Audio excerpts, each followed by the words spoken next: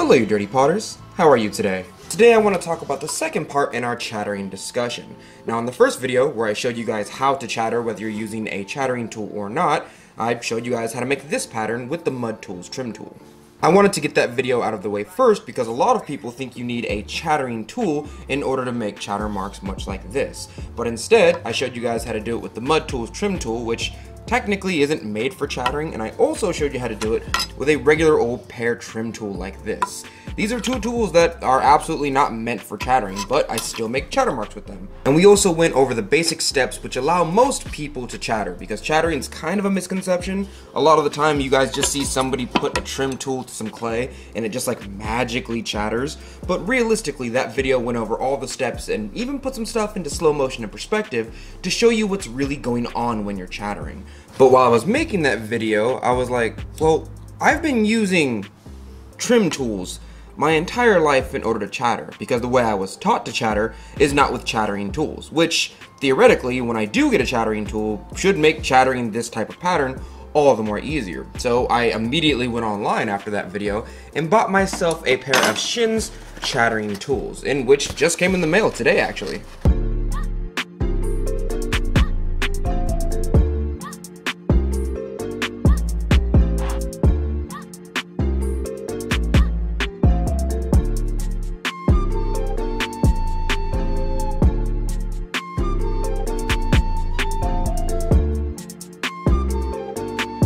These are 4 of hsin's chattering tools, which I bought from clayplanet.com. They don't cost that much, and there's technically more than 4 of them, but I only bought 4 because some of them were duplicates, like some of them were meant for left-handed people, and some of them were meant for right-handed people.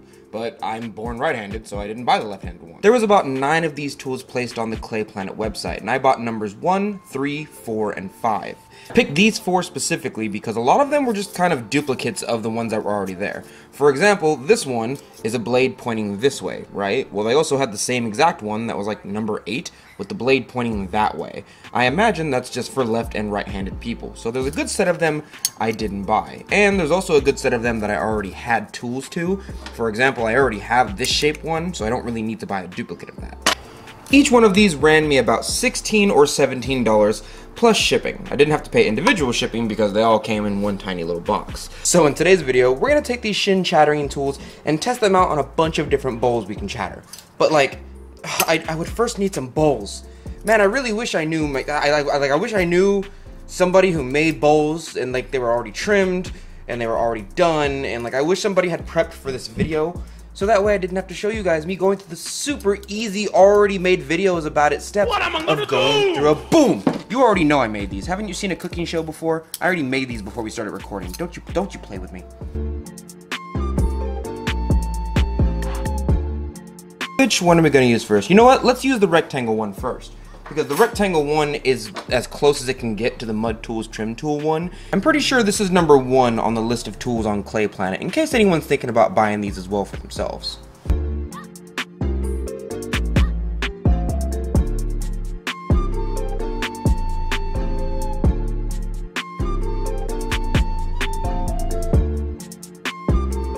Now, if any of you remember my last video on chattering, the main thing that helps with chattering is the bounceability, which is what we're gonna call it now. Don't you at me.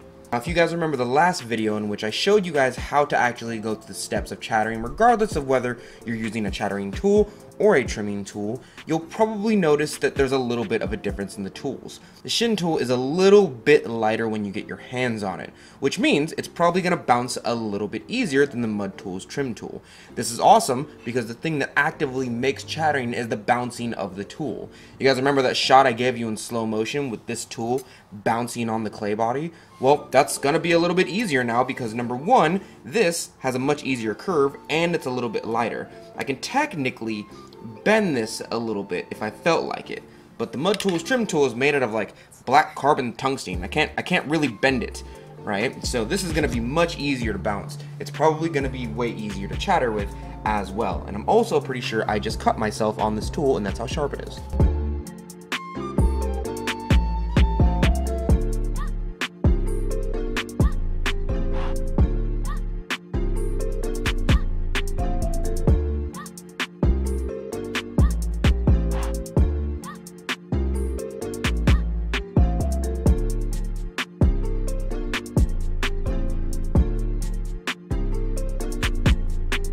you can really see where the tool dug into the clay body.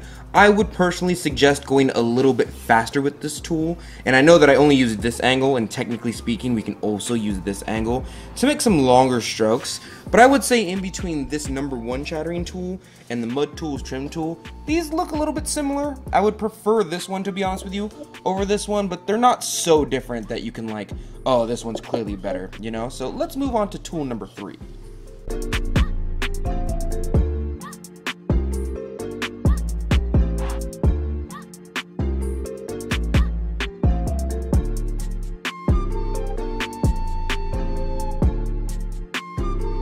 Tool number 3 is the tapered chattering tool. Now this one is probably primarily meant to use this tip right here. It looks like you can use the side, but I really want to see what the tip does because, you know, chattering tools are meant to be used with their tips like this. Although I assume that this is just going to make a bunch of little polka dots. So let's see what the number 3 trim tool does.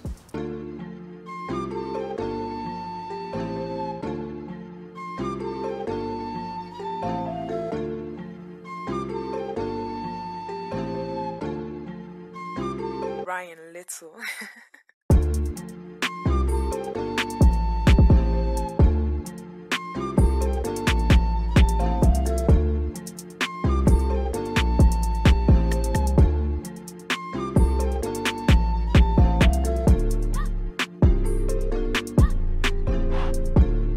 Okay, check that out. I mean, it pretty much really is just a bunch of little dots when you look at it. And that's exactly what I thought this tool would make.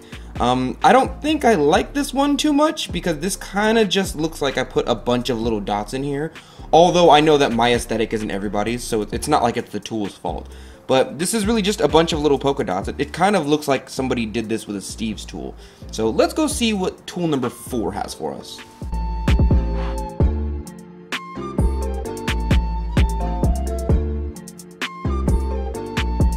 Tool number 4 is the oval trim tool, and it looks just like this. It looks kind of like a tiny balloon. I'm really interested in seeing what the sides do, but I kind of want this to be a very fluid video, so we're just going to keep on using the top here. See what that does.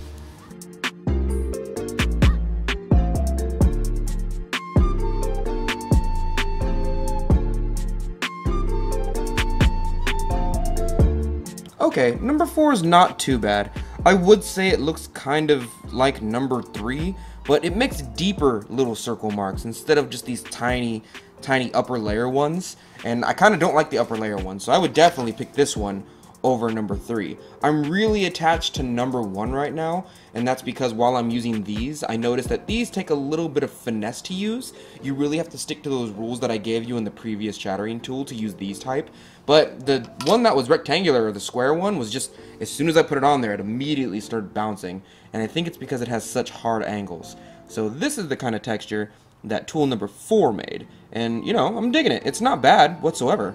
Now this is the one that I've been waiting for, the curve tool. Really interested in this one because it's supposed to be used like this. You're not really supposed to use it straight on like we've been using the other ones.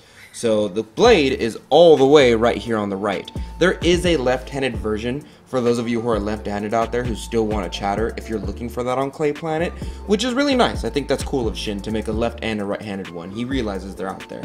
But for now, this is the right-handed one.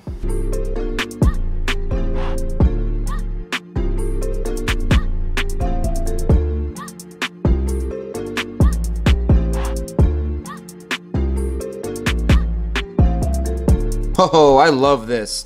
I don't know if you can see it because the chattering lines are very, very thin, but I really like this tool. I will say that it makes a weird sound. I'll play it back for you because usually I put music over the sound so that it doesn't annoy you. But this specific tool, or at least the sharper tools, don't make that drumming noise, that type of farting noise that I had named before in the last video. Instead, they kind of make this noise. That's the noise that I'm hearing when I chatter with this specific tool. And it was also the noise that I was hearing when I was trying to chatter sideways with this tool. So if you're hearing it, this is the sound that these two tools make when you're doing it correctly. Of course, you might want your clay a little bit wetter than what I have it here. Right here, it's about leather to leather hard. But you might want yours leather to leather soft, and that'll make the job a little bit easier. But as far as this one goes, I love this one. Number 5? Number 5 is definitely my aesthetic. To people who aren't used to chattering, this probably looks like nothing right now, but to people who understand and have made a final product with chattering, you're probably thinking about all the glaze combinations that this tiny texture would make. I actually like this one so much, I'm going to do one more bowl with it so that I can make a set for the store.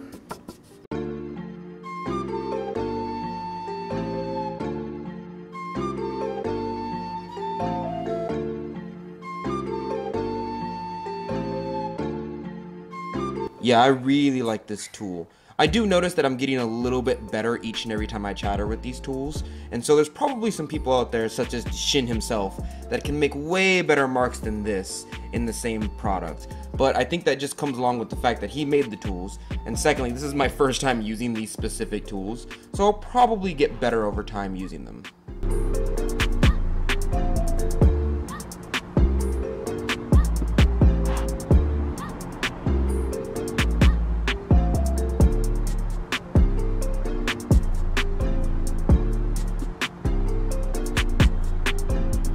Well, thank you, Dirty Potters, for joining me today. I really wanted to make a review on these, just in case you guys were thinking about buying these for yourselves. And I know I only bought like 4 out of 9, but a lot of them were duplicates.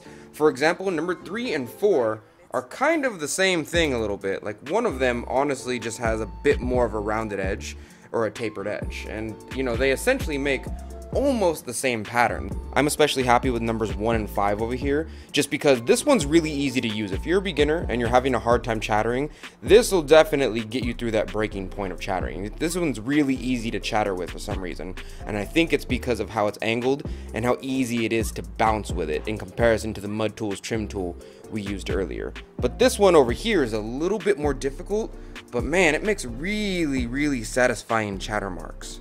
But Donte, we want to see them on an end product. No, you can't see them on an end product. Because as soon as I make all of these blue, you're going to be like, well, now I want to see it on red. And then I got, like, that's like 15 different videos. If you just click subscribe, you'll see it sooner or later. Why you always on me like that? But thank you, Dirty Potters, for joining me today. If you want to see any of my artwork, the links are always down below. The Facebook fan page, the Instagram. Although we only did buy 4 out of 9 of these, I still hope that this little review helped a lot of you. And honestly, to be real with you, I kind of just wanted an excuse to buy myself some Shin chattering tools. I hope you guys have a fantastic rest of your day, and I will see you, Dirty Potters, next week.